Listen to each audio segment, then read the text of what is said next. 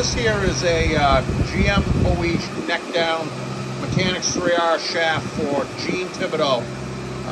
Gene needed a OE stock appearing shaft, I should say, 46.5 center. He had one that was a little too short, and it was roughly the same. It was the exact same shaft as this, just a little too short, in decent condition. So I dug around in my archives and I found this one that was a little bit too long. So I shortened this one down and I transferred Gene's stuff into it.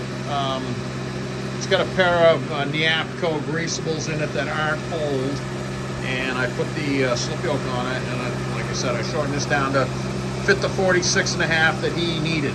So like I said, it's Mechanics 3R both ends. I sandblasted this one here, and I tossed his back in the archives where this one came from. So crank her up. That's humming right along. That's about 2,800. 0 at the transmission, 0 at the rear axle. I don't know what car platform this is. Gene's always up to building. He's building something, and it's usually unusual. Probably, I think maybe this was like a 36 Buick, he said. I don't remember exactly. Or maybe that's the one he just did last.